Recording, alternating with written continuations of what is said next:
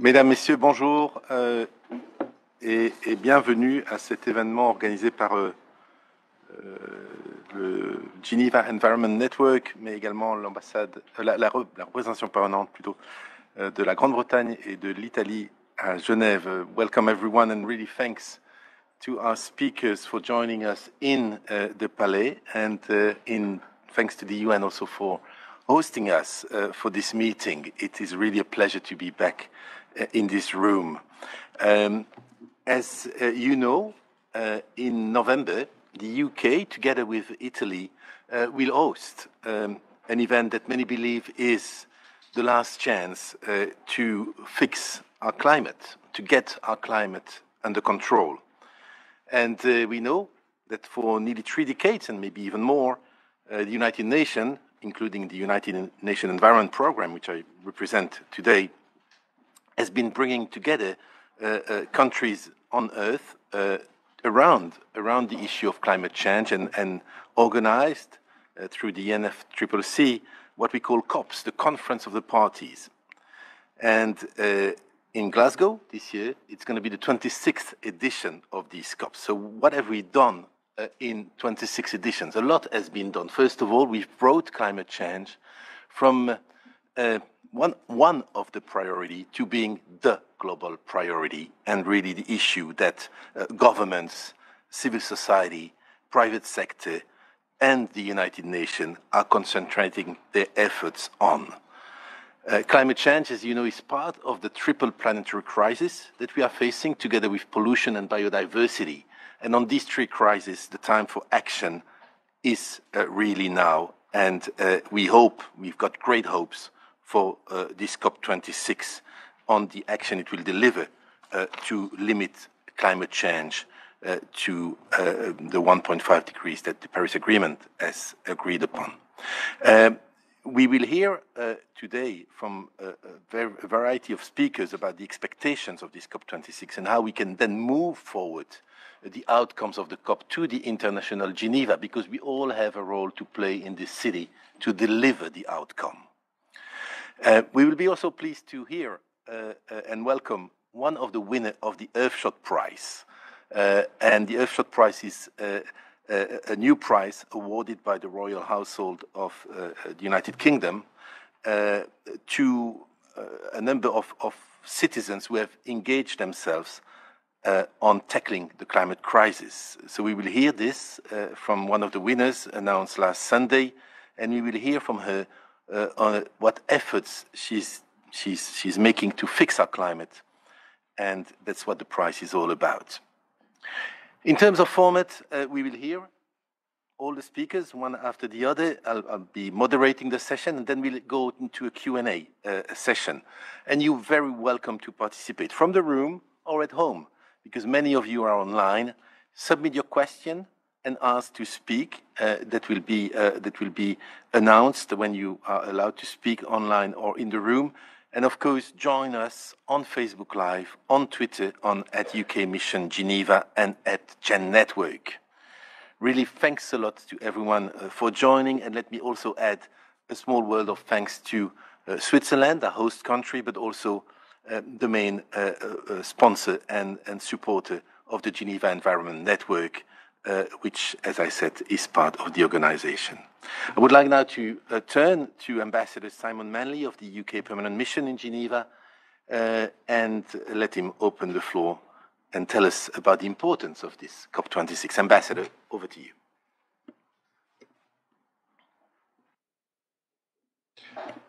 Well, first of all, thank you, Bruno, for that very warm introduction. It's great to be here. It's great to be here with such a distinguished panel of real specialists in this area. And it's great to be sat alongside my dear friend, the Italian ambassador, Ambassador Conardo, Gian Lorenzo Fondrulno. It's great to be doing this in collaboration with our Italian partners. And look, Bruno, I think you've said it very well. We face a turning point for humanity, I think, as our Prime Minister put it in New York. We all know the science. It's compelling, incontrovertible, and we see now all too clearly, perhaps tragically, this summer, the real world effects of climate change.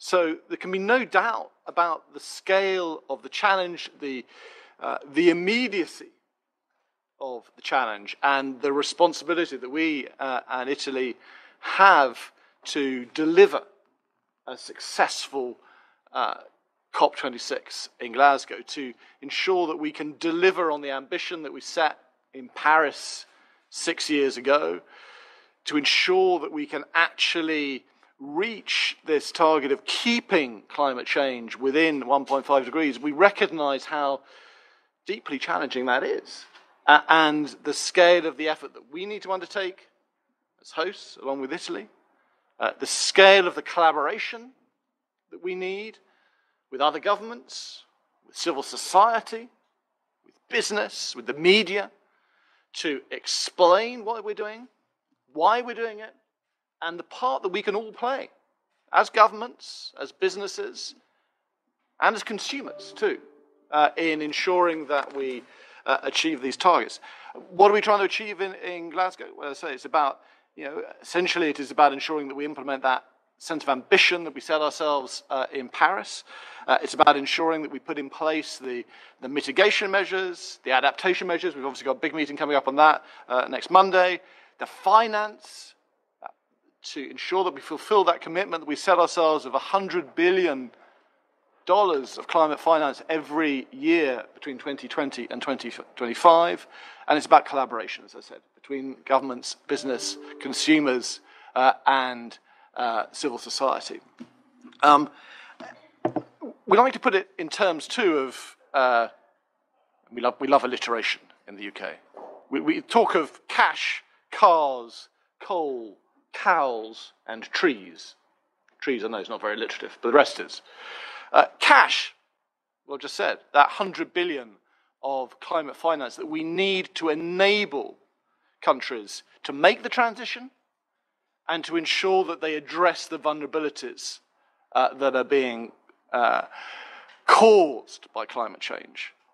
Cars, shorthand for mobility. It's about making this extraordinary transition that we're going to have to make from the kind of the gas-guzzling reality of 2021 to a future in which mobility is more public and more electric. And we've set out some of that ourselves as a government just this week in our own net zero plans. Net zero plans, which I would say, kind of where we try and make it case for the net zero also being a net win for people, businesses, and our planet. Coal, very much subject at the moment, but we all know that we need to change the way that we generate the energy that we all use as businesses, as governments, as individuals. We need to get off our dependence upon coal. And we've set ourselves that target that all developing countries need to have phased out coal by 2040, but actually in the developed world, we need to be more ambitious still. And we need to phase it out by 2030. Cows, might sound flippant, but actually, cows are an enormously important source of methane, one of the most damaging greenhouse gases, and we need to find new, more sustainable ways in our agriculture, and we have the tech to do that. Trees, you mentioned biodiversity. It's vital that we end and reverse the deforestation of our planet. That's important in so many ways. It's important in terms of biodiversity. It's obviously vital in terms of the role that our forests play as a carbon sink. In doing all this, I think it's really important to recognize that we have the tech. We really do. And we've seen it ourselves in the UK in the way that we've been able to grow as an economy over the last few years, while at the same time reducing our carbon emissions. Yeah? So over the last 30 years, our economy has grown by 75% and our emissions have fallen by 44%, not least through the enormous investments that we've been putting into sustainable energy, becoming a global leader, for example, in offshore wind. It's doable. It just requires the political will of governments and the actions by individual businesses and consumers to make this change and to ensure that Glasgow, not the end of a process, but the beginning of this extraordinary transition that we have to go through to avoid breaching that 1.5 degree limit. And just to pick up on your last point, Bruno, just before I conclude, and that's to say that Geneva has a really important role to play in this. I speak of Geneva as the kind of the implementing arm, if you like, of this climate effort. Each and every head of UN organizations, or indeed other international organizations who I meet here in Geneva, talks about climate as probably the biggest issue they face. Whether that's in terms of trade, or health, or migration, or refugees. And we, working together here in Geneva, on the back of a successful COP, can play a crucial role in ensuring that we deliver on what we agree in Glasgow. And as UK mission, we look forward to working with our partners, whether they be Gian Lorenzo and his colleagues in the Italian mission, our partners across the permanent missions here, but also the UN organizations, other international organizations here, civil society, and the businesses based here in Geneva. That's the task ahead for us, and we look forward to seizing it and making a success of it. Thank you very much. Thanks a lot, Ambassador. And really, I think indeed that, as you mentioned, science is really, really clear about the challenge we are facing, and it's doable, however. And that's really what we need to think, going to the COP in a positive mind, that it's doable. And earlier this month, we concluded the pre-COP meeting in Milan, and it brought together climate and energy ministers who discussed and exchanged views on key political aspects of the negotiations. And they looked at the key topics that will be addressed at COP26. As the COP26 presidency partner, Italy hosted this pre-COP indeed, and joining us today to give us an insight into the real developments that took place at this pre-COP, we've got Ambassador Carnaro from the Permanent Mission of Italy. Ambassador. Thank you so very much. Thank you so very much, Simon, for hosting this initiative. It's great to be sitting with you and to prepare together with you the most important event of the year. Mr. Ambassador, distinguished panelists, ladies and gentlemen, thank you for inviting me at this important event in preparation of COP26, which will be held in Glasgow from October 31st to November 12th. As you know, Italy, in its capacity of COP26 co-chair, hosted a pre-COP and a Youth for Climate Summit last September in Milan. On the occasion of this extraordinary event, 400 leaders, young leaders coming from across the world, have been able to present their proposals for tackling the climate change to the COP26 president-designate and to the environment minister from more than 50 countries. The real and wider involvement of an important non-state actor, such as the youth in the negotiation process, is the main result of the 4 days dedicated to climate change in Milan. Reducing inequalities, involving young people in decision-making processes, encouraging a public-private aid program are just some of the proposals that came out of the meetings. Last September 29th, the Plenary Assembly of the Youth for Climate Summit approved key messages structured around 4 pillars. In the first pillar, named Youth Driving Ambition, the young leaders asked for their involvement in decision-making processes.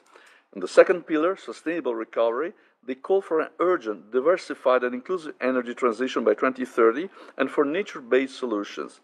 In the third one, concerning non-state actors' engagement, the young leaders asked the private sector to align current and future operations and their supply chain with net zero emissions. Finally, the fourth pillar on climate-conscious society was a pledge for Minister of Education and Environment to support climate change education and youth empowerment. These recommendations were presented by young representatives of the Youth for Climate Summit at the opening of the pre-COP on September 30th and discussed with over 50 ministers, members of the UNFCCC Secretariat, presidents of the subsidiary bodies of the Convention, and a number of civil society actors. The final document of the summit will be released on October 24th and will be presented in Glasgow. When meeting the delegates at the pre-COP high-level event, Prime Minister Draghi said, First of all, we have to face this transition in an equitable way, and many of you, all of you, have said today that this way must be inclusive. Inclusive means including the poorest countries, the most fragile, and including you, young people. We cannot imagine doing anything in this field without your participation in decision-making processes. For the first time, young leaders were allowed to present their recommendations to the pre-COP, usually restricted to ministers and experts in the field of climate change, and their message will have a concrete follow-up in Glasgow as well. This inclusive approach has been an opportunity to hear their voices and to have a broader perspective that will foster innovative elements and new ideas for the future. The hope is that Youth for Climate will not be a one-off event. The pre-COP preparatory meeting took also place in Milan from September 30th to October 2nd, just after the Youth for Climate Summit, and brought together climate and energy ministers from more than 50 countries, representing the major CO2 emitters, the most vulnerable, the most ambitious, and regional constituencies, to discuss and exchange views on some key political aspects of the negotiations and delve into some of the key negotiating topics that will be addressed at COP26. They discussed their expectations for the COP26 outcome and provided guidance on outstanding negotiations issues. Building on the conversation of the July ministerial meeting in London, pre-COP was the final formal multilateral opportunity for ministers to shape the negotiations in detail ahead of the forthcoming meeting in Glasgow. The agenda for pre-COP consisted of 7 topics: keeping 1.5 alive, scaling up adaptation, loss and damage, finalizing the Paris rulebook, Article 6, transparency and common time frames, and mobilizing finance. Robust and detailed discussion took place in a combination of plenary and breakout groups, and a number of ministers and heads of delegation were invited to support with cost facilitation. The goal of the pre-COP meeting was to maintain the credibility of the Paris objective of containing the rise in global temperature as close as possible to 1.5 degrees compared to pre-industrial levels through the adoption of new and ambitious NDCs. During the pre-COP, many saw the clear spirit of collaboration that inspired the negotiation, which will be helpful to find points of agreement in Glasgow. After young leaders and government, the parliaments of the world took the stand as well in a meeting recently held in Rome to support the common effort towards a successful COP26. Indeed, we need the mobilization of all stakeholders, state and non-state actors. This is an issue closely linked to the need that the most developed countries keep their commitment to jointly mobilize $100 billion a year by 2025 in favor of developing countries. This is an indispensable requirement for the successful outcome of the negotiations. Ladies and gentlemen, an important task awaits the United Kingdom at COP26 after Milan for Youth for Climate and pre-COP, to make sure that concrete climate objectives will be set, ensuring the credibility of our net zero targets and the sustainability of the Paris Agreement. As for Milan, it will also give the opportunity to those who will inherit our planet to voice their concern and give their perspective and concrete input. I wish the United Kingdom and the city of Glasgow all the best and all success of COP26. Italy, as a co-chair, will continue to give its full support.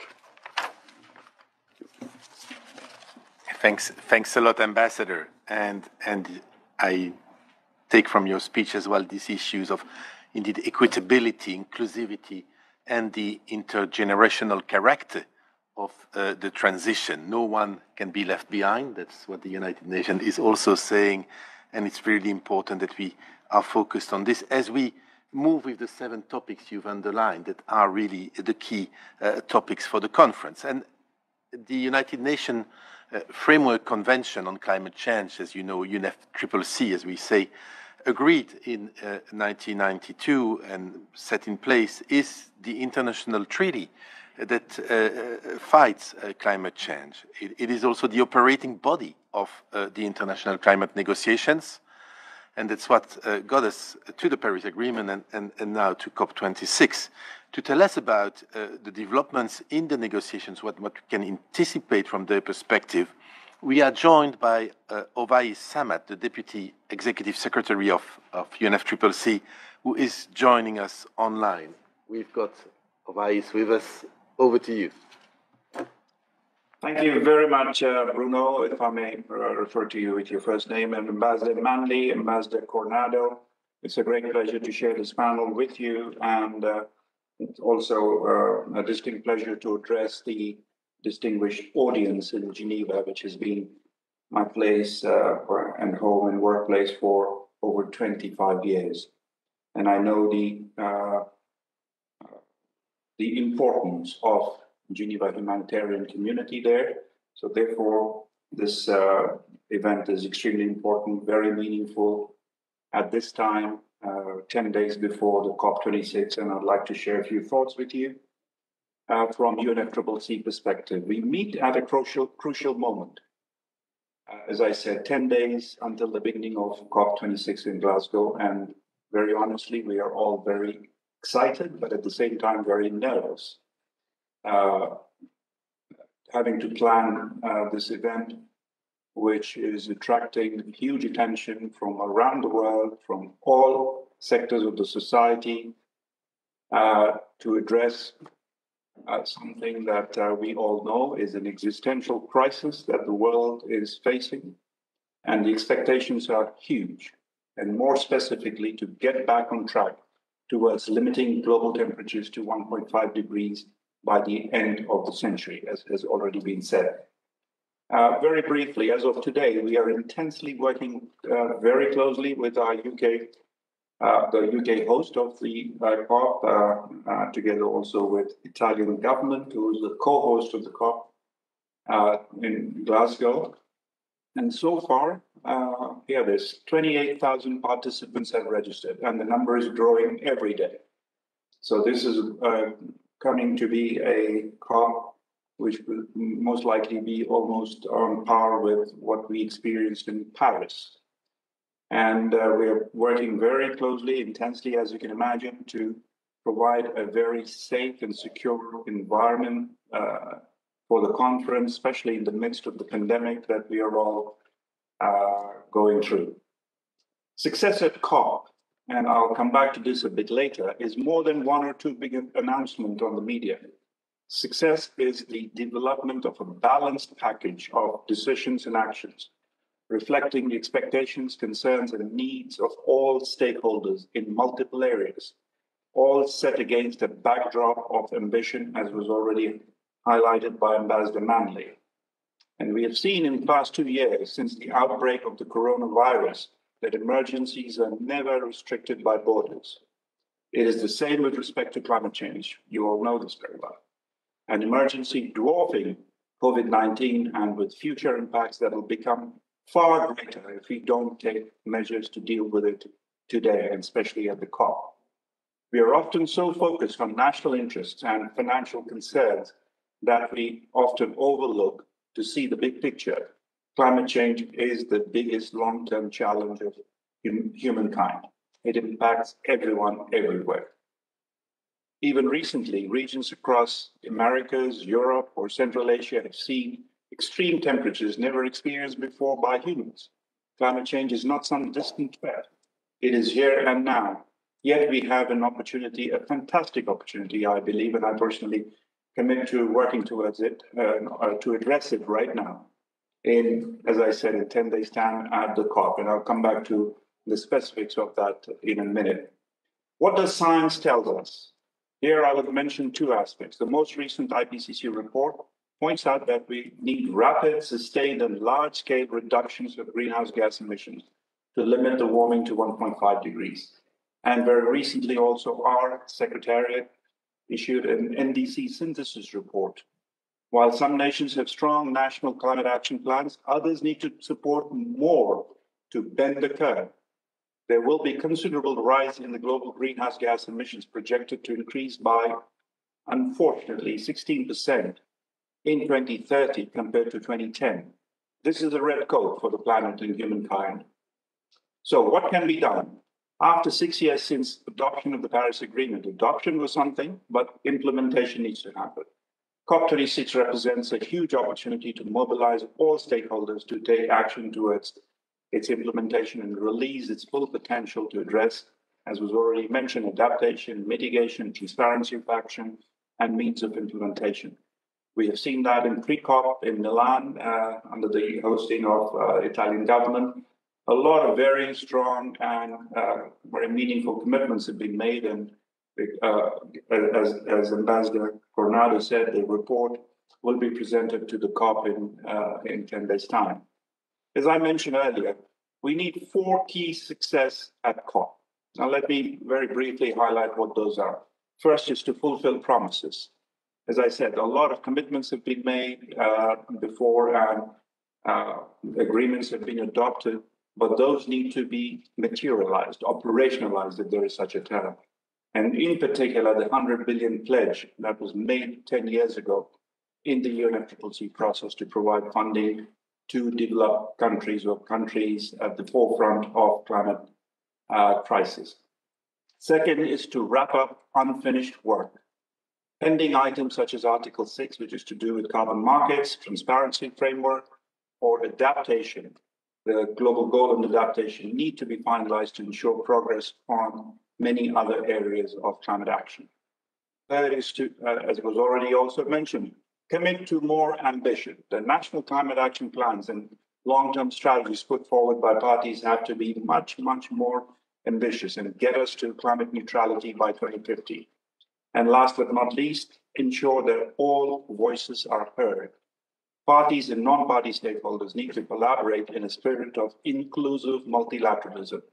A successful COP means positive engagement of observers, other non-party stakeholders in taking climate action, especially the civil society and the youth, which were very active at the pre-COP in Milan.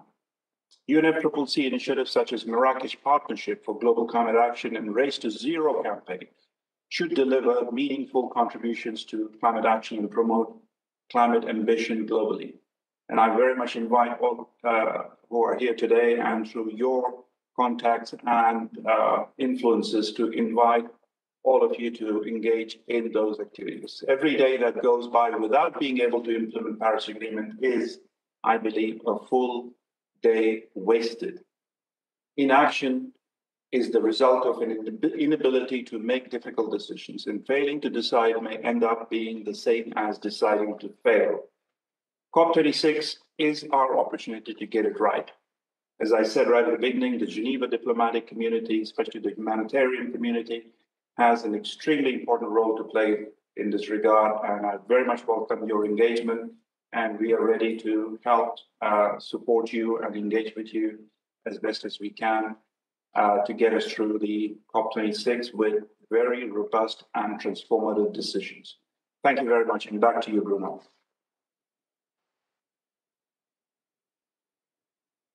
Thanks a lot, Ovais, and really, let me quote you again.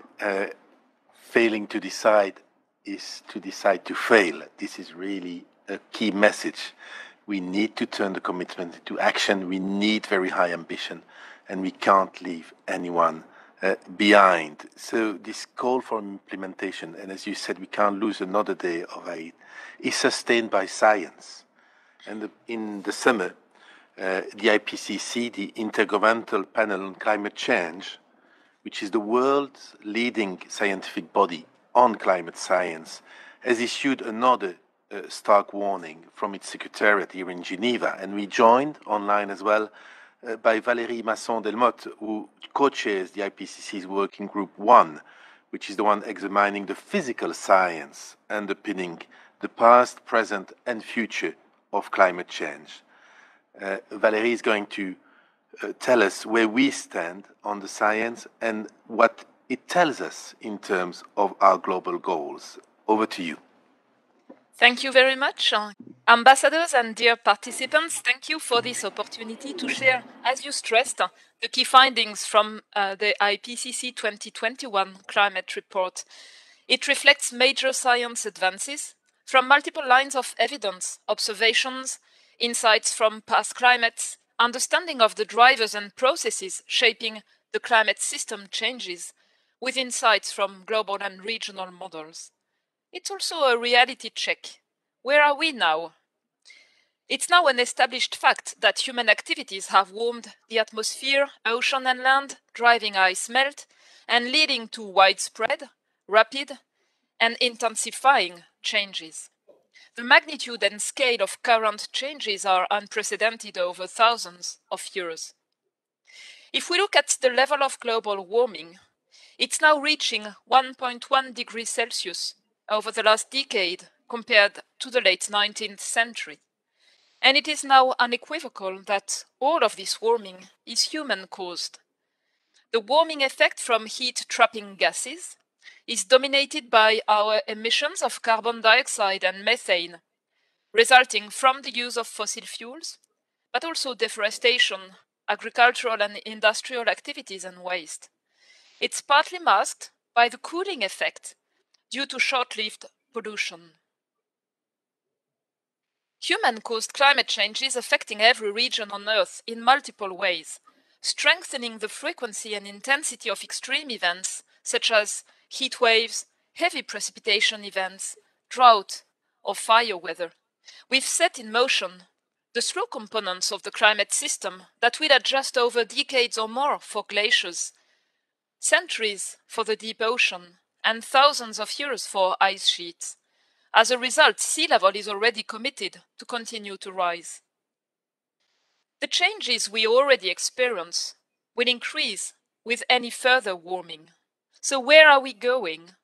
In this report, we consider 5 future emission scenarios, ranging from very low, intermediate, to high or very high future greenhouse gas emissions. As you can see on the slide, if greenhouse gas emissions remain close to today's level during just a few decades, the intermediate scenario in yellow, then global warming of 1.5 would be exceeded in the next 20 years, 2 degrees by the 2050s, and it would reach 3 degrees in the next century. However, if rapid and deep reductions in carbon dioxide, methane, and other greenhouse gas emissions are achieved in the coming years and continue decade after decade, then, as you can see in dark blue or light blue, global warming could remain close to 1.5 degrees Celsius and well below 2 degrees. In all cases, global warming of 1.5 degrees Celsius, averaged over 20 years, is expected to be reached in the next 20 years. This means that by the 2030s, there would be 1 chance out of 2 that every single year has an annual temperature 1.5 degrees Celsius above pre-industrial levels. Why does every increment of further warming matters? Many changes in the climate system become larger in direct relation to increasing global warming. This includes average temperature increase and precipitation change in every region, increases in the frequency and intensity of heavy precipitation and hot extremes, including harmful heat thresholds, drought in some regions, the proportion of intense tropical cyclones, as well as reductions in snow cover, permafrost, and Arctic sea ice. A warmer climate also intensifies the water cycle and its variability, including very wet and very dry climate events and seasons with implications for flooding and drought. A warmer climate affects the ocean in multiple ways that are important for marine life and people who depend on it. This includes intensified marine heat waves, loss of oxygen, and ocean acidification. These multiple changes are more pronounced and widespread for every increase in future warming and can be stopped by limiting warming. However, some consequences from past and future greenhouse gas emissions are irreversible over centuries to millennia, especially sea level rise, which is already accelerating, and the resulting intensification of extreme sea level events. Limiting warming would allow to slow and limit the scale of sea level rise, giving more time to adapt in low-lying coastal zones. Finally, abrupt changes such as ice sheet collapse, ocean circulation change, forest dieback, compound extreme events, they cannot be ruled out. Limiting warming reduces the probability that such low likelihood but potentially high impact outcomes will occur. From a physical science basis, What is needed to limit future warming? Science is clear. Every ton of CO2 emissions adds to global warming. CO2 has a cumulative effect. And as a result, limiting human-induced global warming to any level requires limiting the total cumulative CO2 emissions, reaching net zero CO2 emissions as soon as possible, along with strong reductions in other greenhouse gas emissions, and in particular, strong, rapid, and sustained reductions in methane emissions would limit the warming effect resulting from declining aerosol pollution, and through the effect of methane on ozone in the surface, it would improve air quality. Reducing global greenhouse gas emissions would lead, within a few years, to discernible effects on atmospheric composition and improved air quality relative to high global greenhouse gas emissions. We would see the effects for trends in global surface temperature within around 20 years. The climate we experience in the future depends on the decisions that you take now. I finally would like to flag that the latest scientific knowledge is available with a strategy of open science and open data to inform your choices so as to prepare for unavoidable changes and limit the scale of associated risks. For instance, using our interactive atlas, you can make your own maps, explore the synthesis of changes in climate characteristics that matter for impacts in your region, and access the underlying data. Thank you very much for your attention.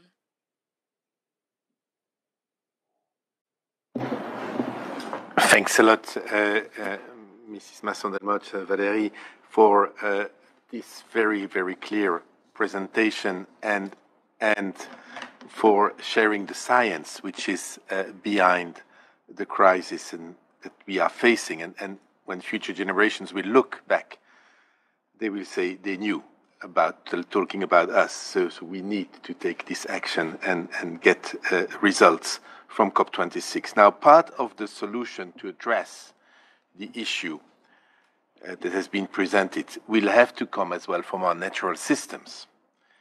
And climate change, while it poses a risk as well to biodiversity, can also take the power of nature to mitigate the emissions through measures like conservation, good ecosystems management, and restoration of the world's ecosystems. That's why we are joined by Sandeep Sengupta of the International Union for the Conservation of Nature, IUCN, who leads the climate change portfolio, to speak now about the challenges and opportunities for the natural world when it comes to COP26 and the climate change crisis. Sandeep, over to you. Thank you, Bruno. Ambassador Manley, Ambassador Conado, Excellencies, ladies and gentlemen. First of all, please allow me to thank you for inviting IUCN to participate in today's important session. As most of you will know, IUCN is the world's largest and oldest global environmental organization. Our union brings together over 1,500 members across 170 countries. This includes over 200 states and government agency members and over 1,200 NGOs and indigenous peoples organizations. For example, both the UK and Italy are state members of IUCN, as are several of you in the room today, and we are honored to have you as our members. Ladies and gentlemen, we are currently in the midst of a serious health and climate emergency. But there is another looming crisis facing us today, that of nature and biodiversity loss. As our members reminded us last month at the IUCN World Conservation Congress in Marseille, which was kindly hosted by France, the nature and climate emergencies are not two separate crises. Rather, they are deeply interlinked phases of the same crisis. On the one hand, climate change is today a major threat to the natural world. For example, IUCN has now identified climate change as the biggest threat to natural World Heritage sites, the iconic treasures that we have on planet Earth.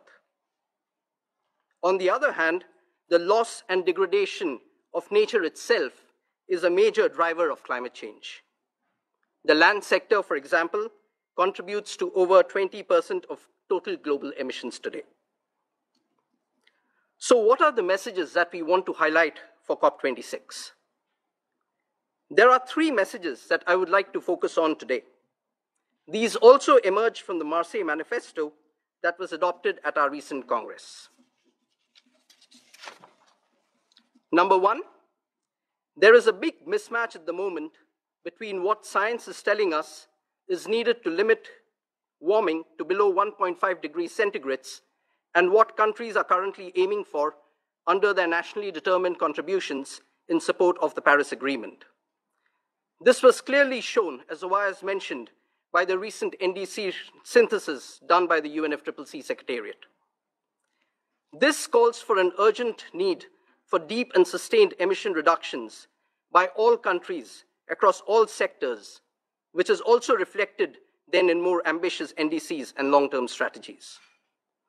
This is critical for addressing both the climate and biodiversity crisis and for achieving all the sustainable development goals that the world has agreed on. Number two, investing in nature-based solutions is a no-brainer for addressing the interlinked climate and biodiversity crisis. Based on the conservation, restoration, and sustainable management of the world's lands and ecosystems, nature-based solutions can provide around 30% of the total mitigation needed by 2030 to achieve the Paris Agreement temperature goal.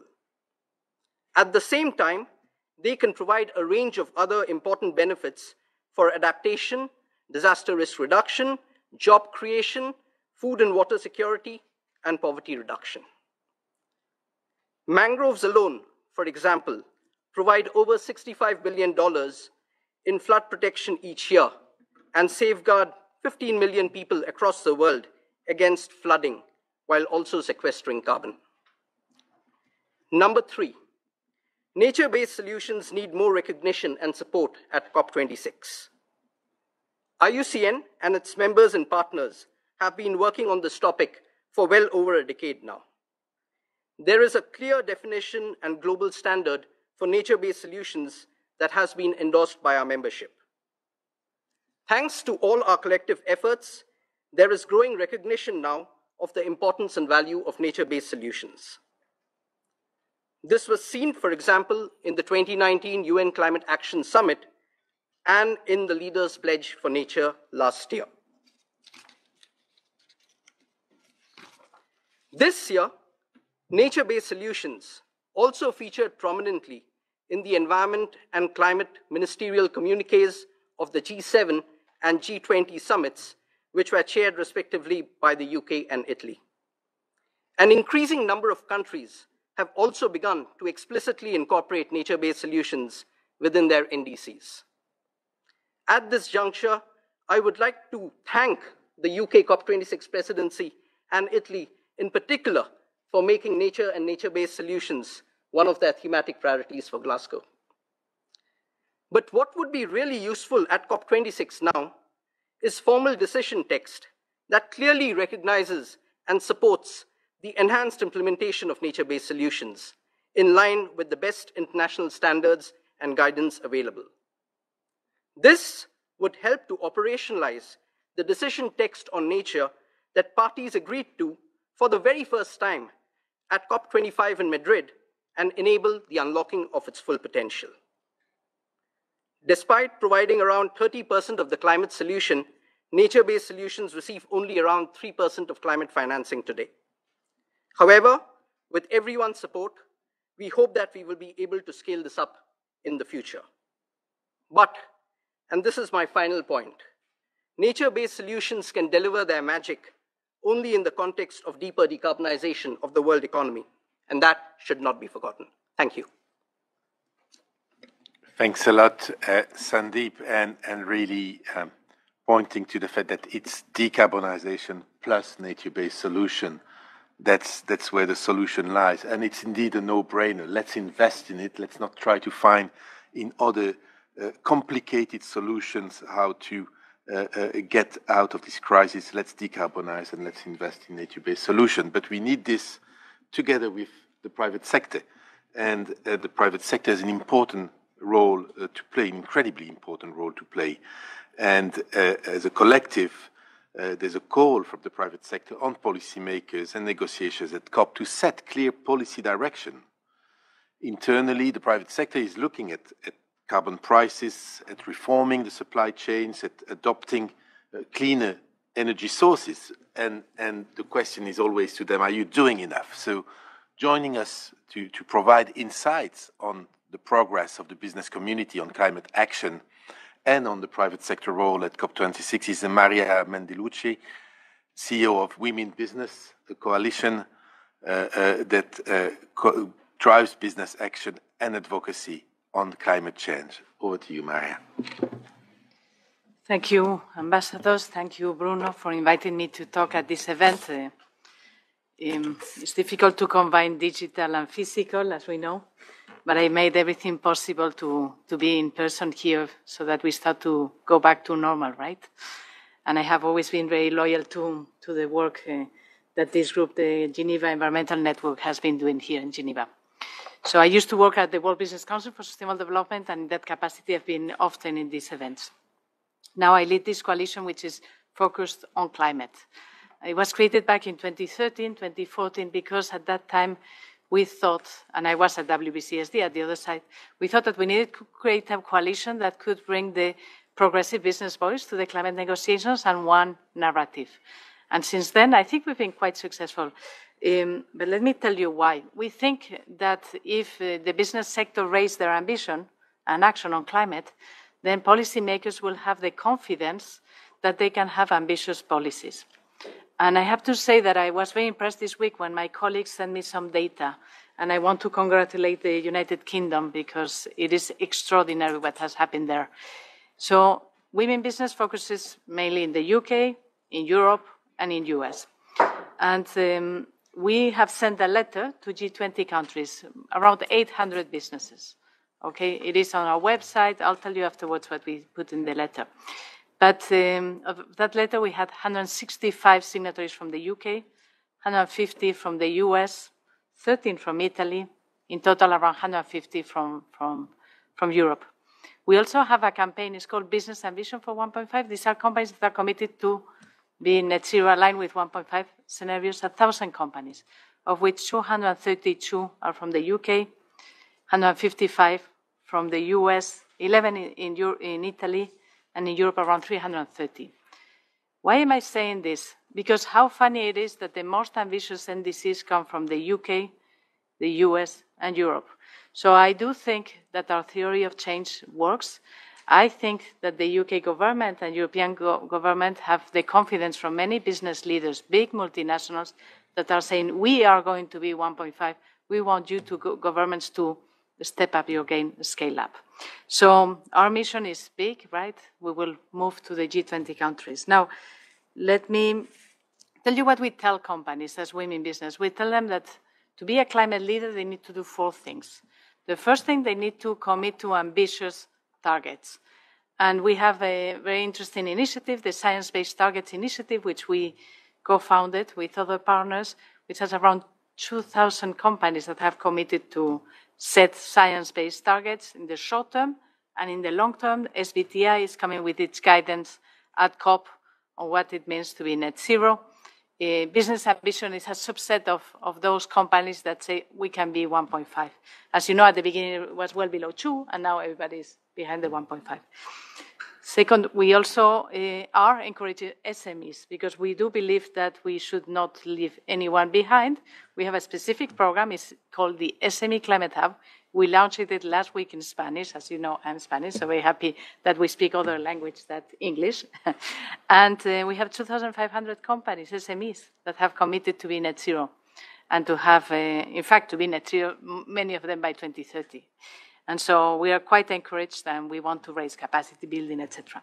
The second thing we tell companies, they need to act. Actually, it's not enough to have ambition, they need to act.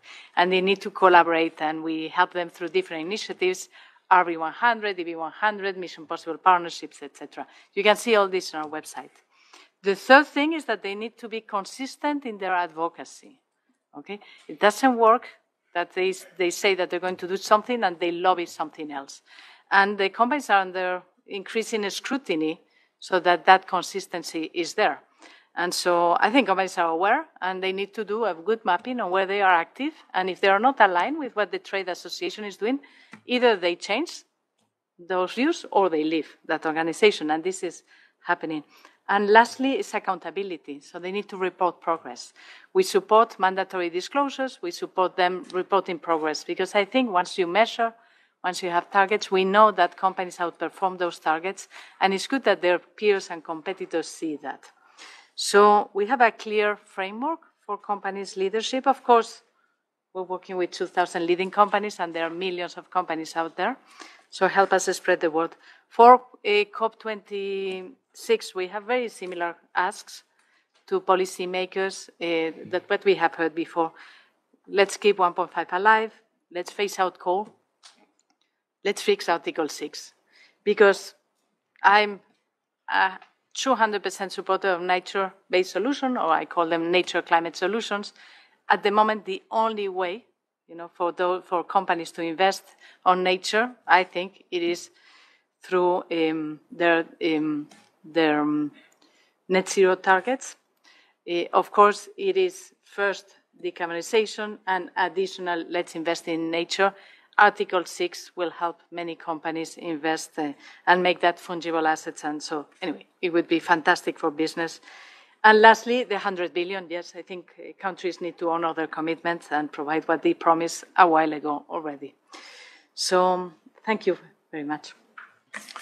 Thanks a lot, Maria. And we see that the business is mobilizing, and having these platforms like Women in Business is extremely important to get at the power of the business world to adhere to this very high ambition that we want to see at COP26. Now, mitigating and adapting to climate change, while at the same time realizing the Sustainable Development Goals by 2030, which is the agenda that we have as well, means that you need to mobilize a lot of political and financial capital.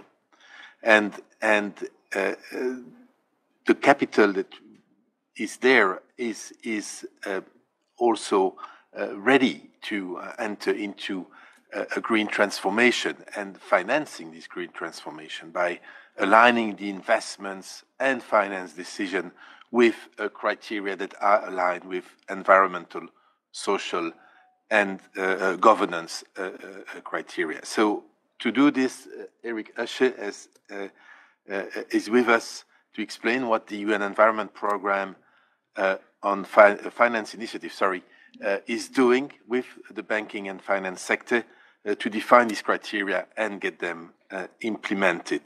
Eric, over to you. Well, thank you very much, and excellencies and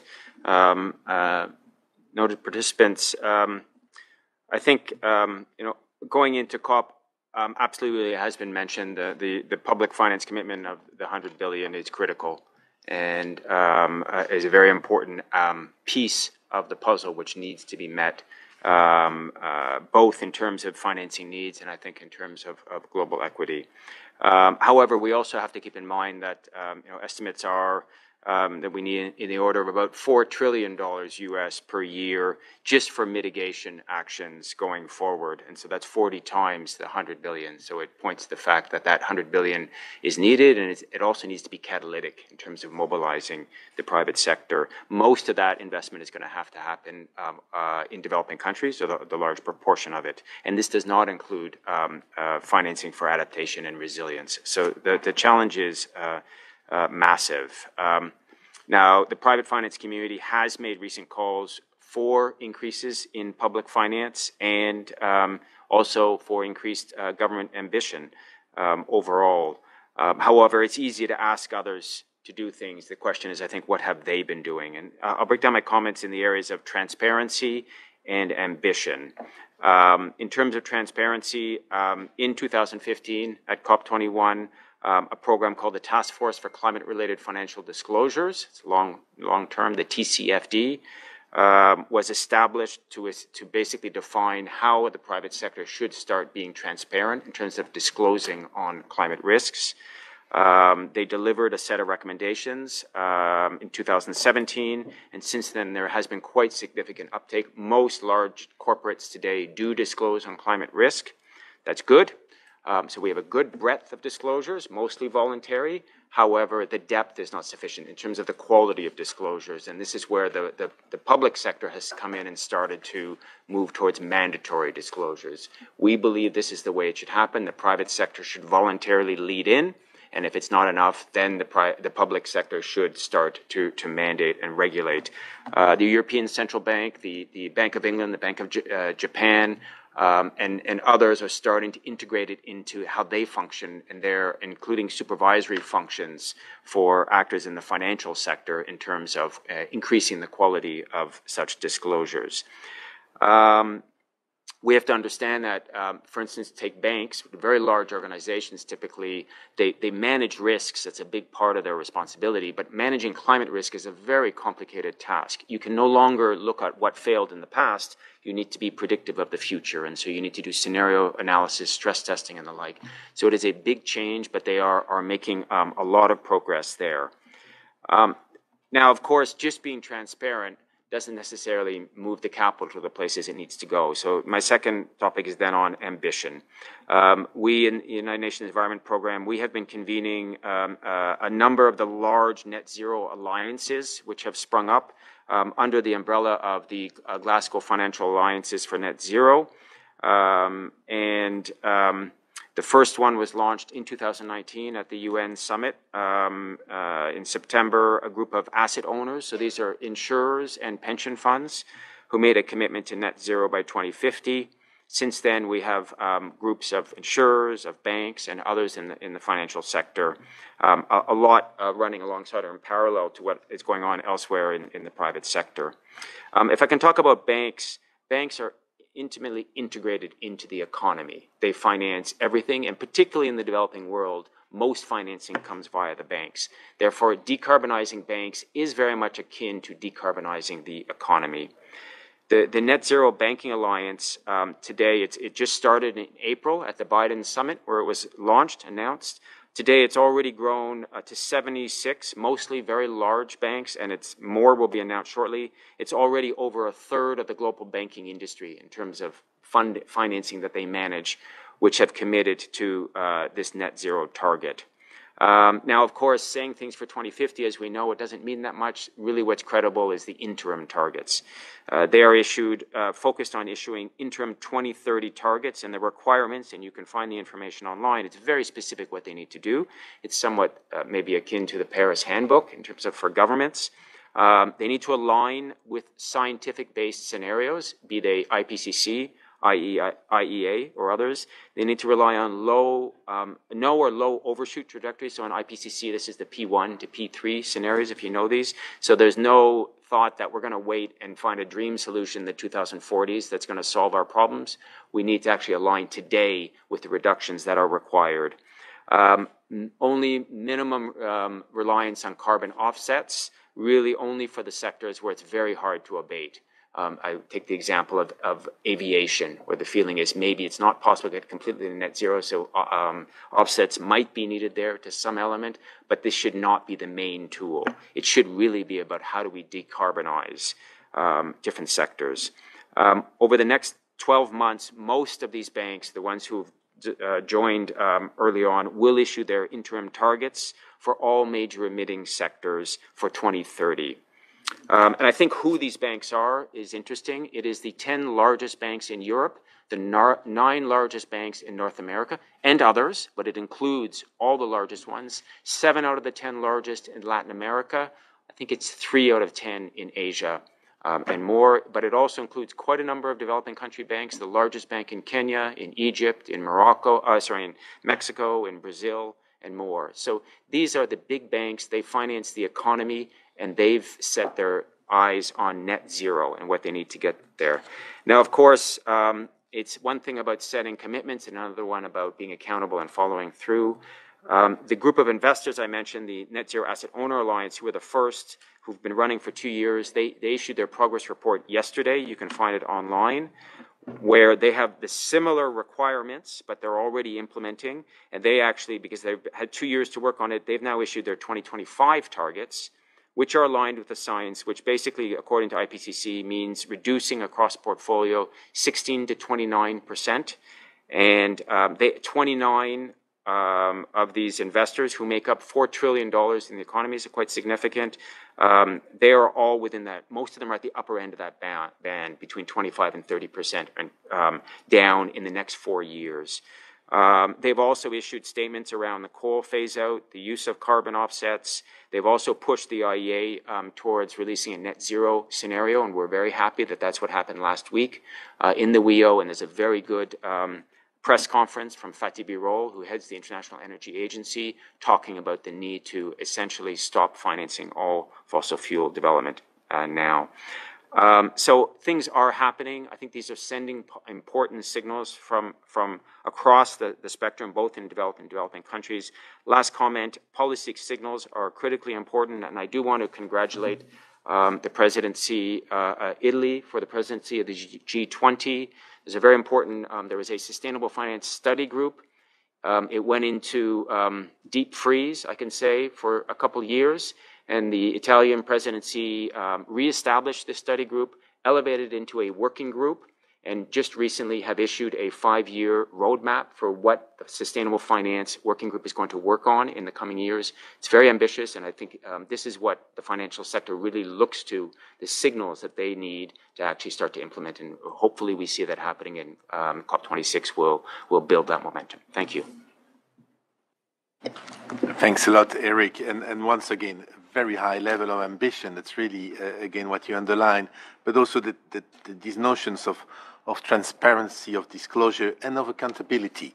And on accountability, of course, it brings us to the idea that climate change is also a question of justice and of equity. And let me also remind the audience that just 2 weeks ago, a resolution on healthy, the right to healthy environment was adopted here in Geneva, a breakthrough really that had been called upon by civil society for years and years. And the voice of civil society in getting us accountable, getting us ready to transform and to be part of the transformation is what also is driving the ambition at COP26. And to talk about this today, we are joined by Joy Chowdhury of the International Network for Economic, Social and Cultural Rights, that represents over 280 social movements, NGOs and advocates across 75 countries.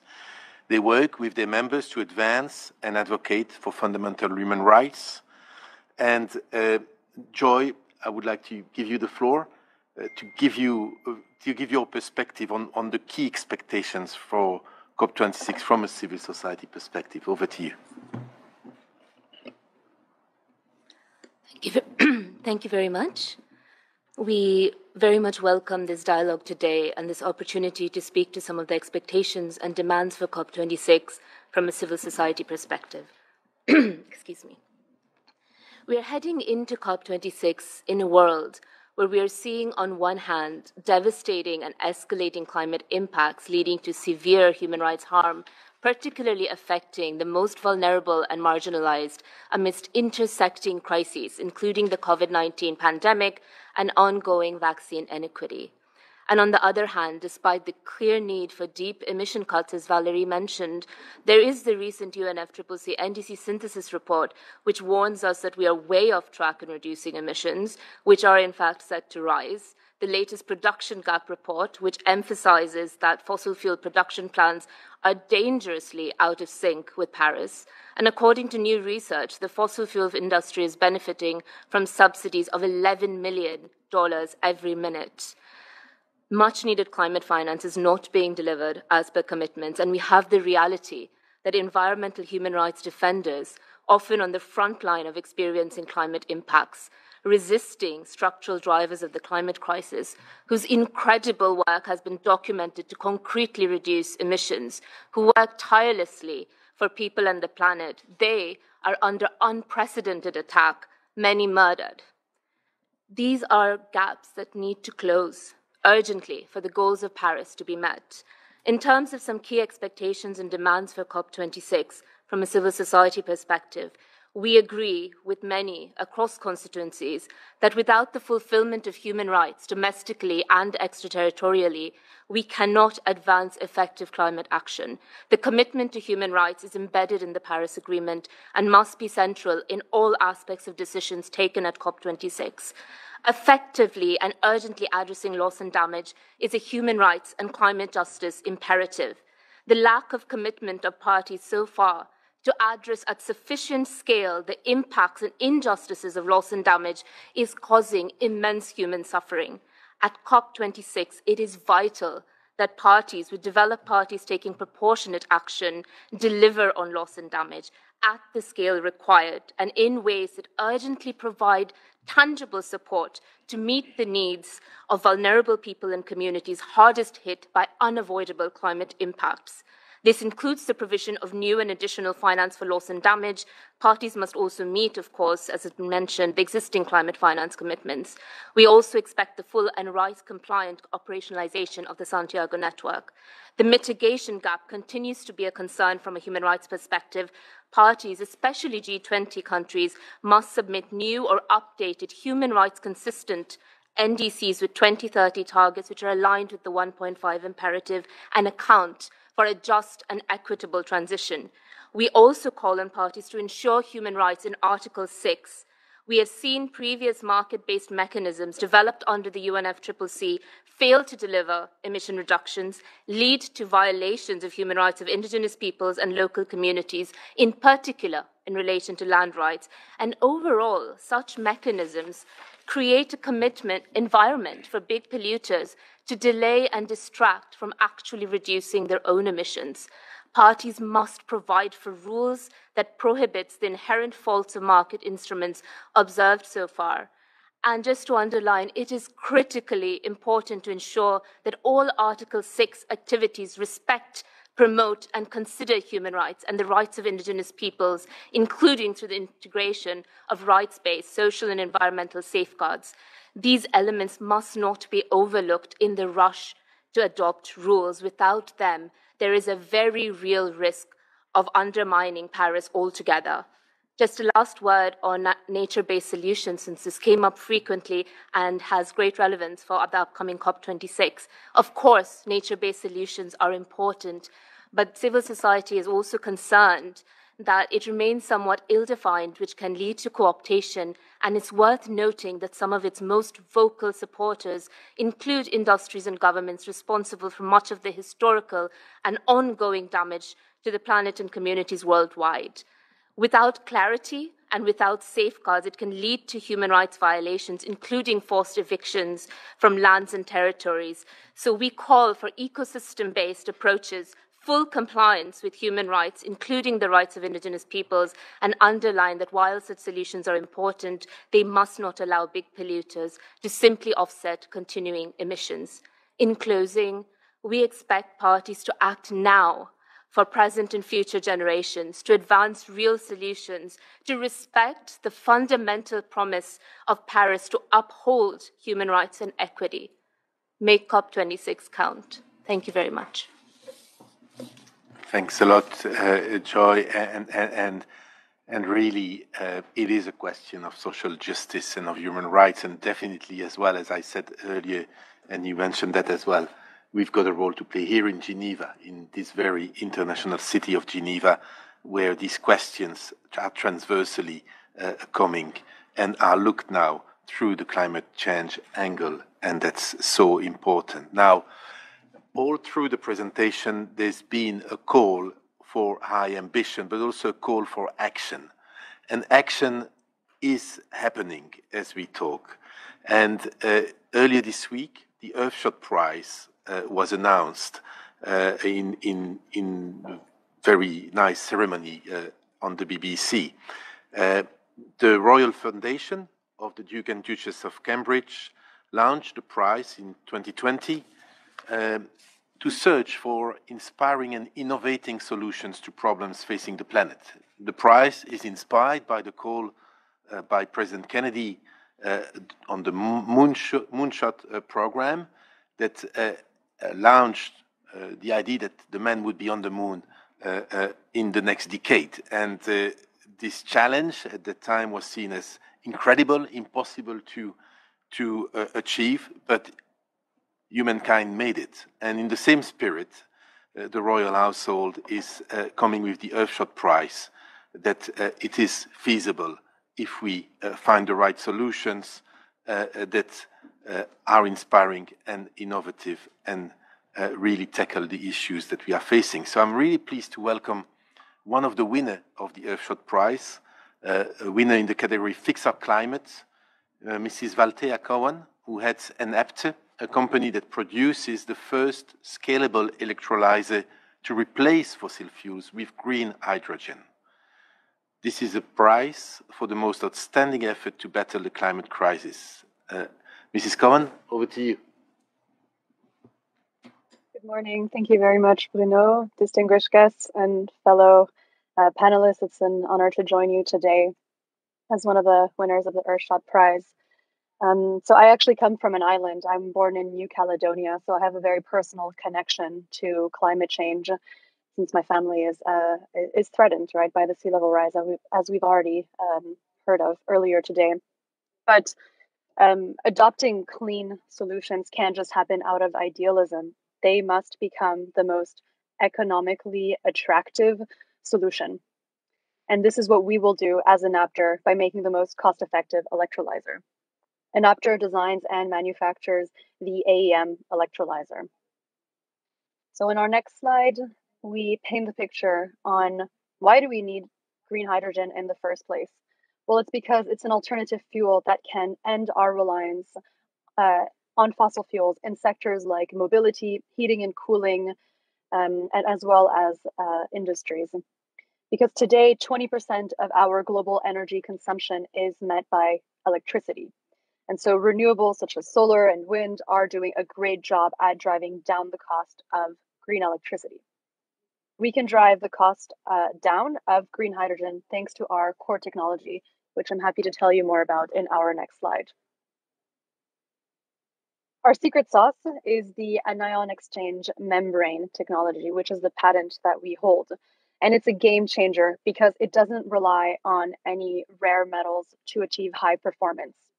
It is also made to work with renewables, so it's adapting to variability without any problems. We are combining the best of the available technologies out there, which means high performance with low cost. So we have a unique technology, but we also have a unique approach that I'd like to walk you through in our next slide. When we look at economic history, what has seen the most rapid cost reduction? It is through mass-produced commodities. If we take, for example, the IT industry, the first computers were the mainframes, which we can see in the 1980s, which were then completely replaced by the portable computer, which is a product. And nowadays, blade servers are mass-produced and standardized compact products, which are scaling computing capacities to even lower prices. We can say the same about solar panels. They're replacing centralized coal-fired power plants by being a mass-produced commodity that is now even making renewables cheaper than fossil fuels. We believe that now it's the time for green hydrogen.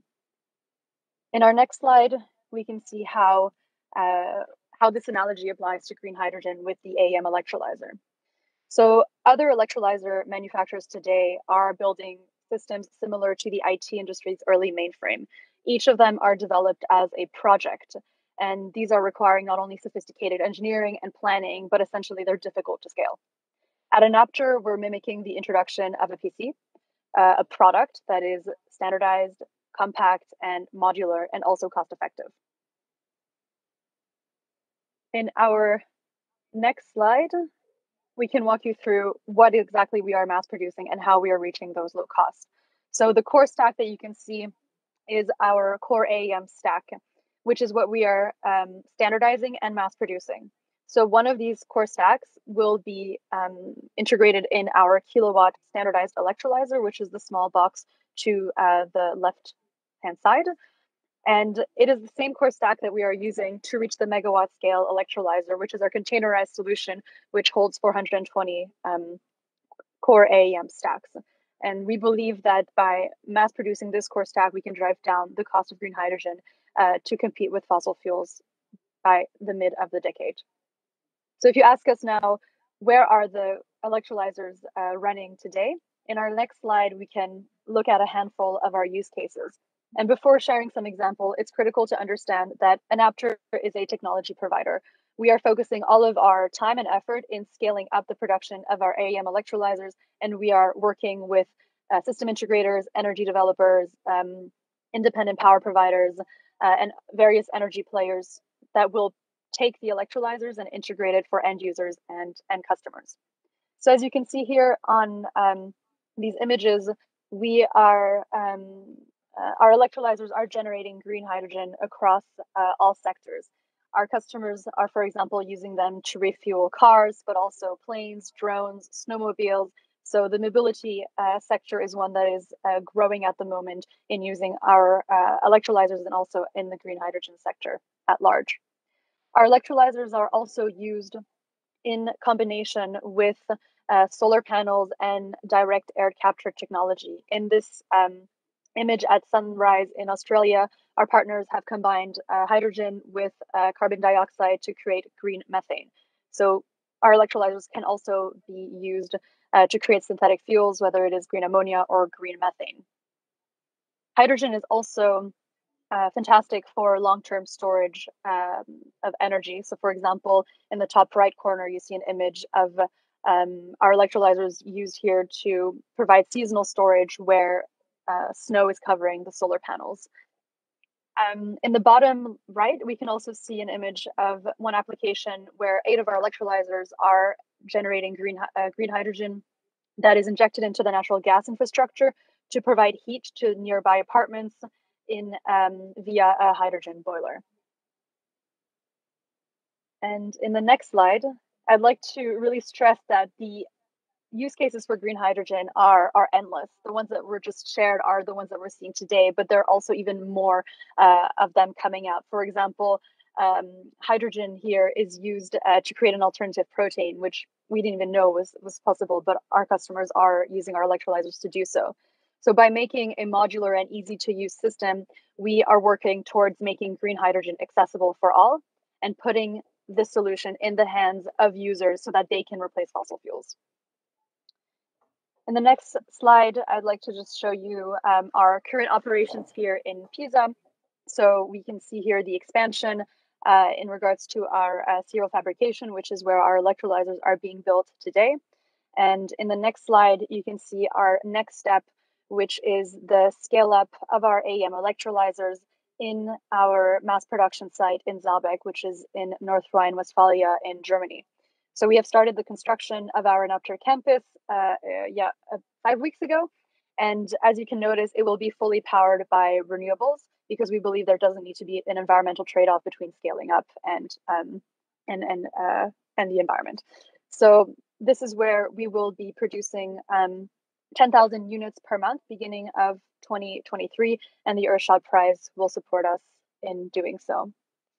And in our last slide, I'd like to show this pretty clear graphic where you can see that the supply chain has significantly changed in regards to energy. We no longer need to be emitting CO2 and creating a lot of waste by extracting fossil fuels, but rather rely on renewable energies.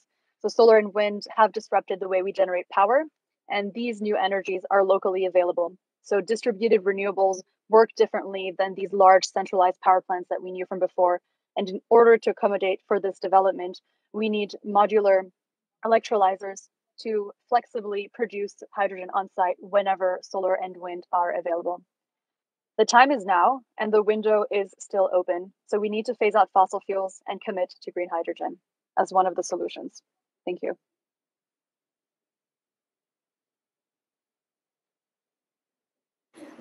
Thanks a lot for this energizing presentation, if I can say, but really for bringing as well this disruptive thinking and disruptive action which is needed for transformation. And I think, as a summary, that's what we've heard throughout. The ambition is driven by this need for transformation, and we can mobilize. We can really achieve the ambition by mobilizing everyone in society, from governments to private sector to banking to civil society, in no respective order. It's all together that we will make it happen. And the example brought by the Earthshot Prize is also a driver of hope and of feeling that yes, we can do it, we can achieve it. What we've achieved as well is to finish before time, which is absolutely wonderful. So it gives us the opportunity to open the floor, I think, for about 10 minutes for questions. No, even more than that. Oh, wonderful. For about half an hour then for questions and answers. So I'll first turn to the room because it's just easier for me, but I know we are collecting questions on our web pages, and I see you can turn your microphone. If you could introduce yourself and say if there's a speaker to which you would like to address your question to. Right. Congratulations to all the speakers for your excellent insights. Sarthak Roy, and my question is directed to Ambassador Manley and the representative from UNEP. So in July, at the Venice conference of G20 foreign ministers and central bank governors, it was observed that despite the growth of international agreements over the last 30 years, the rate of decarbonization has remained unchanged. And I was just wondering, how can COP26 going forward change this very dangerous statistics, and what could be the reasons? Because I feel, is it because of a lack of market incentive to decarbonize, or are countries just free riding where they depend on other countries to act before acting on themselves? Thank you so much. I think if you agree, panelists, we're going to take 2 or 3 questions and then try to answer them. I've got, I see Atlee from the Disaster Displacement Platform, where I saw him. Thank you, Chair. Excuse me. Thank you so much for this great event, and it's very good to be together in person. I work for something called the Platform on Disaster Displacement, which deals with displacement and loss and damage related to the adverse effect of climate change. It's state-led and currently under the chairmanship of Fiji and France. And I may have a question to Ambassador Coronado and Ambassador Manley. Loss and damage is important, and we heard from the Deputy Executive Secretary that there was certain unfinished business from the last COP. And on loss and damage, one unfinished business was around the governance of loss and damage under the UNFCCC, and also, as Joy mentioned, the Santiago network on loss and damage. And I just want you to maybe give us an update. How do you see the issue of loss and damage being tabled and negotiated at the COP? And how can we support you to have a good decision on loss and damage and to drive that agenda forward? So thank you so much.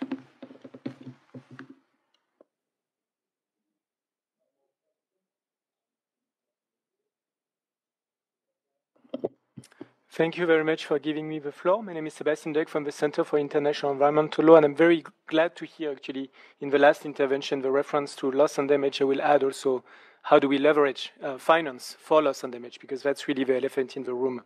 My question actually relates to the other 80% of emissions that have not been addressed as explicitly as those resulting from the land sector.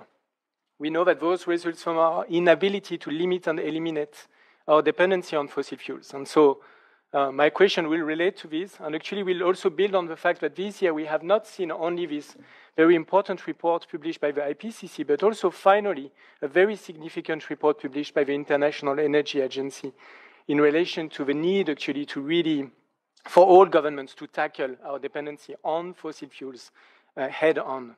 And so in that context, civil society welcomes the Alliance Beyond Oil and Gas, the Beyond Oil and Gas Alliance, But we also believe it's time for the COP actually to really name explicitly this issue. As we all know, we cannot solve a problem that we do not name. And so my question would be to the panelists, but in particular to the COP presidency is, can we actually expect this year to have COP26 recognize explicitly the challenge that we face in relation to fossil fuels and to name those as the problem that we need to focus on?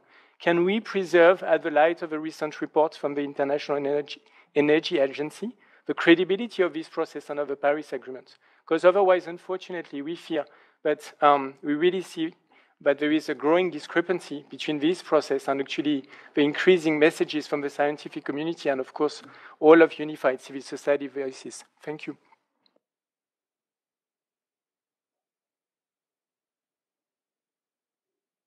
So thanks a lot.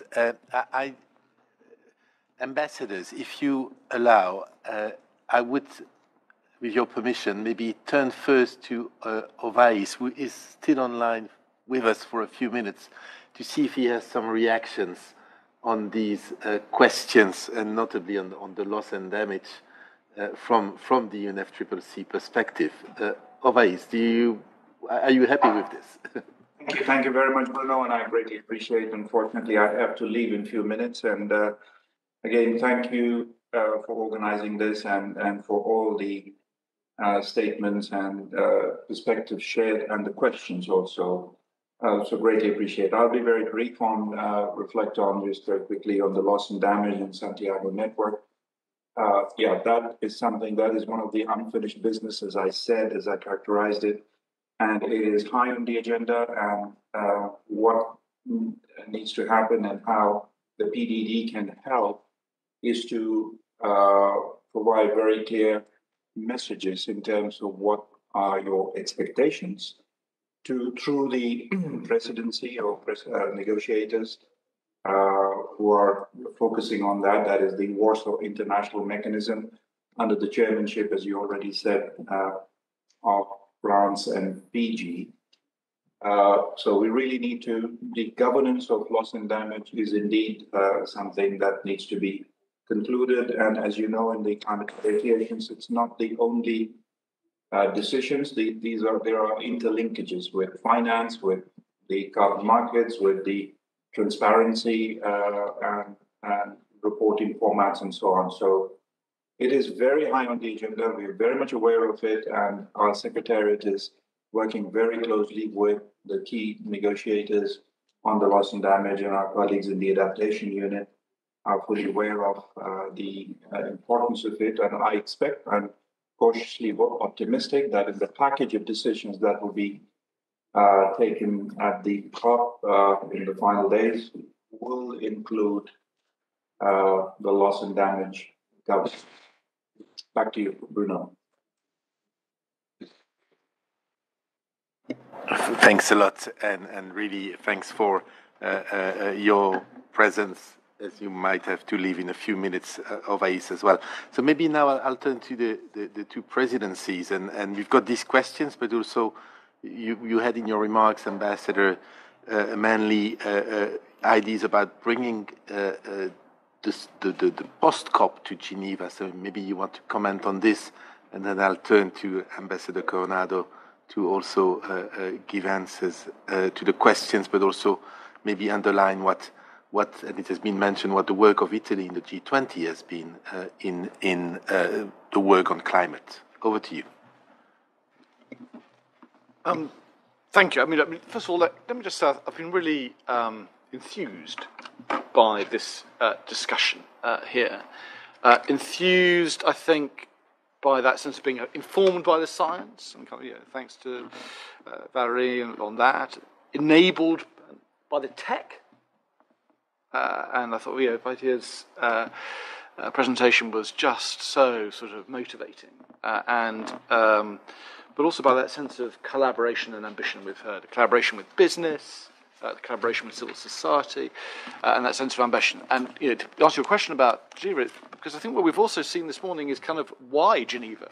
I mean, in all the interventions this morning, I mean, this is an economic issue, as our friends from business have said. It's a trade issue. it's a human rights issue, Joey rightly said, and as we saw in the Human Rights Council just a few days ago, it's a humanitarian issue, and in all those prisms are present here in Geneva, and therefore we need to work on them in the days going up to COP26, but actually I think in particular following what we hope will be a successful conference in Glasgow. And I mean, on the particular points we raised, look, I think I said at the start, I mean, coal, which is sort of a shorthand for decarbonisation, it's absolutely at the heart of what we've been trying to do as G7 presidency over the course of this year, and it's absolutely at the heart of what we hope to achieve in Glasgow. We know what we need to do in terms of enabling the transition, and Maria has kind of set out, and Valerie as well, kind of how we can do this. You know, we have the tech to do this. We can transform the way that we generate our power, the way that we heat our homes, the way we power our mobility. So we just need to do it. And we've tried to do our bit, as you'll know, by sort of restricting the financing of coal-fired power stations overseas as well. On damage and loss, look, clearly a big issue. It was a big issue in Madrid, if I remember rightly. And we said in Madrid that highlighted that kind of the existing sources of funds from under and outside the convention were being applied to this issue, but more needs to be done. And we've been taking that forward, as many of you will know, with Chile.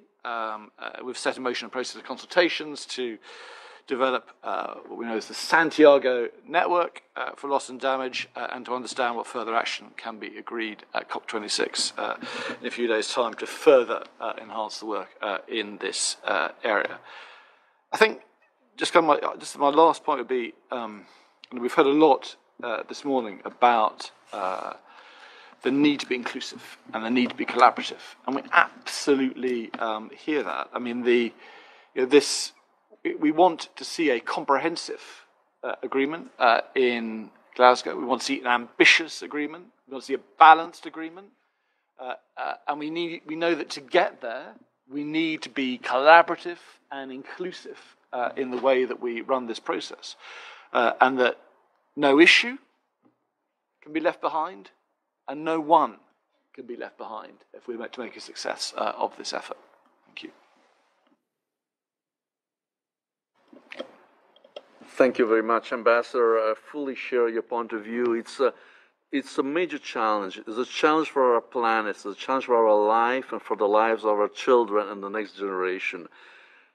We have to work in order to grant the best success of the Glasgow conference, because we need to make the difference. We must make the difference. And we need, first of all, the leadership of the young leaders, the young people. It is their planet we are talking about. They will inherit it. And we have to, and we need to have the involvement of the entire international community. There's no country can lead this process and make it successful alone. And we don't have to leave anyone behind. So we need to support the poorest countries of the world. This is why it's so important to keep the commitment to mobilize the $100 billion by 2025 in favor of developing countries. This is important. This is essential to help them to proceed and to fight and address the challenge of climate change. These funds must be increased, accessible, and predictable, because we cannot leave part of the world behind. And of course, when we are talking about loss and damage, we're talking about the countries more directly affected by climate change. I visited the South Pacific area. I visited the Marshall Islands. I know what it does mean to live in a land which is only 1 meter tall. And when major storms occur, waves go from one side to the other of the island. Think of people they can feel when they see the land completely covered by the waters. So And I also visit Kiribati, and I know that Kiribati is losing lands and islands, and in many of the islands of Kiribati, they cannot live any longer because there's no more water, or all water has been affected by the salty marine water. So it is a real issue. This is a real problem which can provoke migrations, people forced to leave their lands because of climate change. So it is a major issue we are all aware of, and the international community is fully committed to address it. And we have to make an effort to support those countries and the countries most affected by loss and damage, because so far the mitigation action has been insufficient. It is very clear. We see this by the result. But we are aware of that. The leaders are aware of that and want to work together.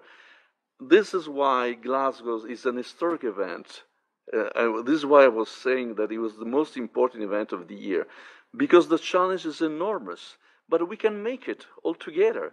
It's a joint global planetary effort we have to promote, but we have to believe in ourselves.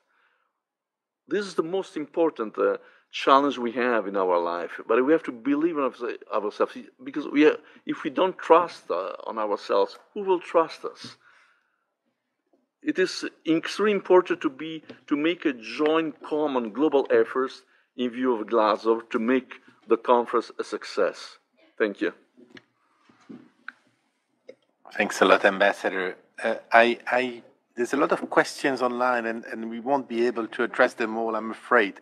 But I'm picking two, and sorry that I've got to make choices. But there's one coming from Neil McCullough to all panelists, and we about the issue of fossil fuel subsidies and how this can be tackled in commitments at the COP, at the G7, at the G20, how to address that as well, to redirect these subsidies to other sectors, and that's probably also addressed then to our colleagues who've spoken on finance. And then there's a question on the future creating companies like Enepte and their disruptive innovation in policy and economics.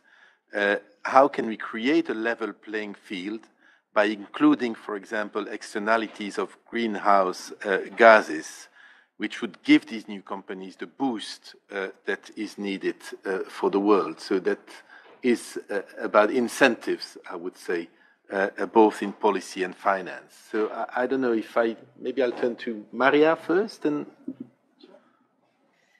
Thank you. So in terms of fossil fuel subsidies, we think that this need to be avoided. It's just nonsense, right? We need to price externalities, not give them subsidies, right? So it's just like nonsense.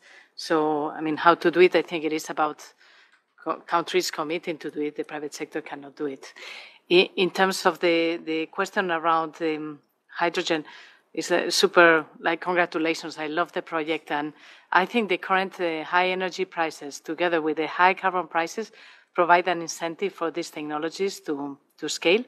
I think in addition to the Earthshot price, I think commitments from companies to buy those electrolyzers is what will help them scale.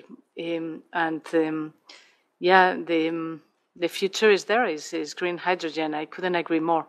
I love the decentralized nature of the project, but I also think that we need to invest in grid infrastructure and infrastructure to also bring the renewable offshore wind, for example, in the UK to the places where that hydrogen can be created, and it is an energy storage solution that is needed for our future, and it will avoid so much volatility and political pressure. So, I think definitely we all need to work in that direction. Thank you.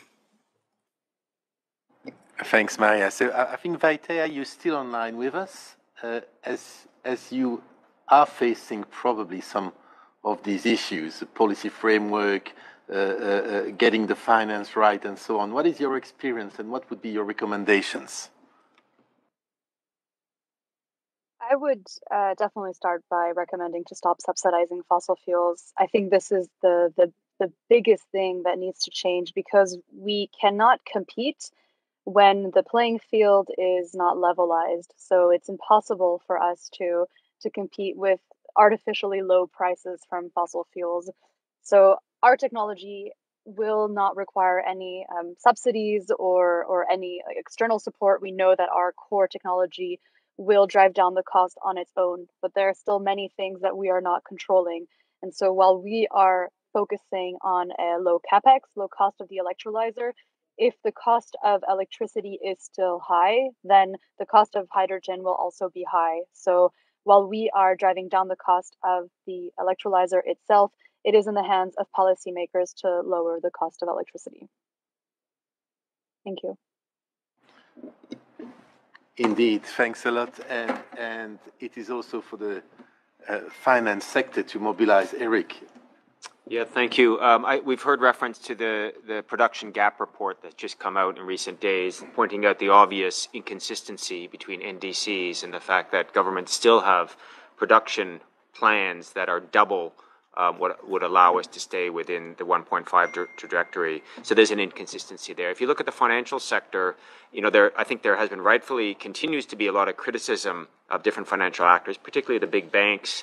You need to parse the data a little bit. And actually, if you look at what form of financing is happening in the financial sector, the banks have actually stopped. They've curtailed their lending significantly to these sectors. They realize it's a bad bet. It doesn't make sense. However, what the banks still do is they help in the capital markets. So they help companies raise money where the banks don't actually have the risk. Someone else is buying the bond or the stock in the capital markets. And there they have not yet curtailed their facilitation. Part of the reason is because it's still legal. It's very remunerative. And, someone is buying that stuff. And so part of the case it would make is this is where, as long as it's legal to dig the stuff out of the ground, somebody's going to do it. And they will point out that, we can't lead from the front if behind us there's someone who's very happy to make money on doing this. So I think it sort of a little bit points out the case that voluntary leadership from different parts of the private sector is very important to get things started. But unless you have the internalization of these costs so that it makes them non-economic, we can't wishfully think that these things won't get dug up. So it is a combined responsibility, I think, between public and private. But a lot of it has to do with the policy signals. Fossil fuel subsidies are the most obvious inconsistency that need to be addressed. Thanks a lot. I saw another question on the floor. Please. Thank you, Chair, and thanks for the briefing. It was very useful and interesting. So I'm speaking from the Geneva Cities Hub. We are a platform that helps cities, local and regional governments better engage with multilateral processes and bodies. And so my question is directed at both state representatives, I would imagine, like both the ambassador of UK and Italy, but also the representative from UNFCCC, but I guess he's gone. So we heard that the conference needs to be as inclusive and as collaborative as possible, and you mentioned it several times. And we want to promote that kind of inclusive multilateralism that the Secretary General Guterres has also mentioned in his common agenda. And for that purpose, you mentioned several times the youth, civil society, and mostly the private sector. But so my big question is, what about the cities? We know that cities are main emission hubs. How can we best engage with mayors and municipal representatives? They will be very numerous in Glasgow.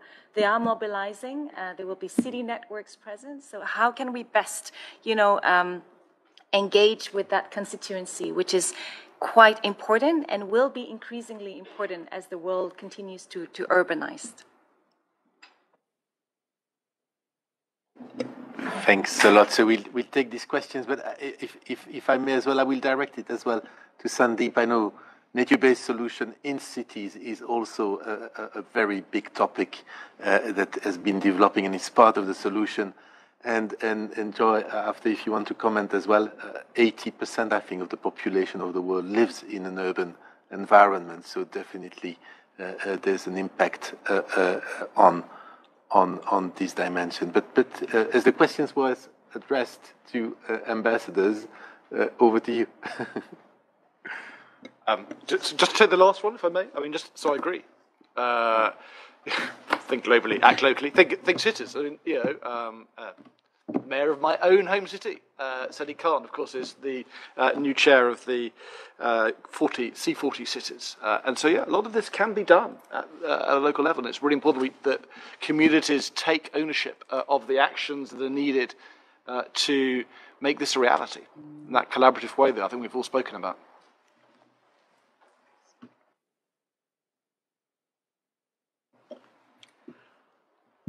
I believe that the involvement must be global. The entire civil society must be involved. You think about cities, but we might also consider metropolitan areas, regions, depending on the structure of the countries, countries themselves, regional organizations.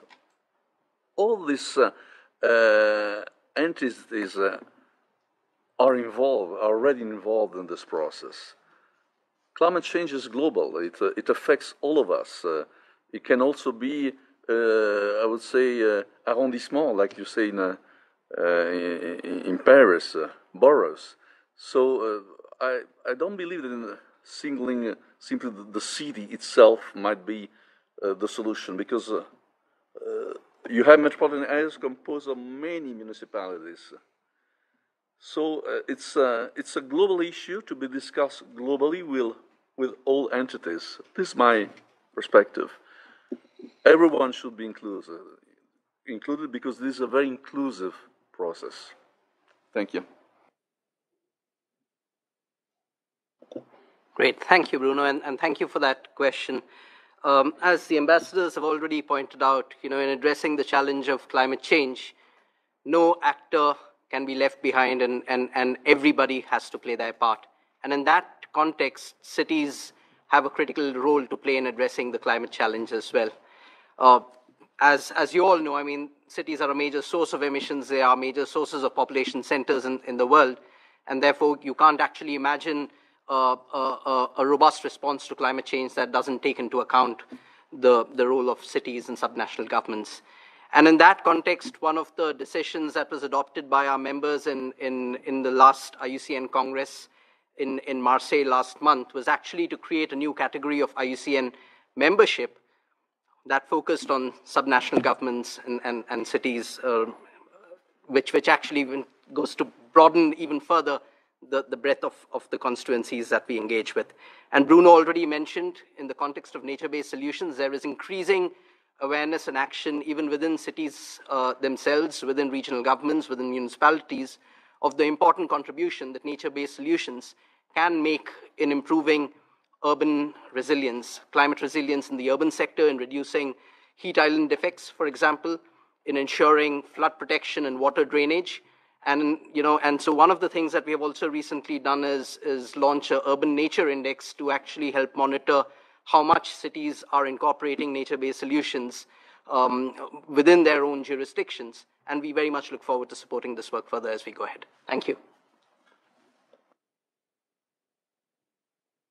And Joy, if you want to comment, and then I'll close. Sure, very briefly. Absolutely. I think cities, including urban areas, are very, very central to climate action at COP26 and beyond. Just to mention one small aspect in loss and damage, because it's an issue that we work a lot on.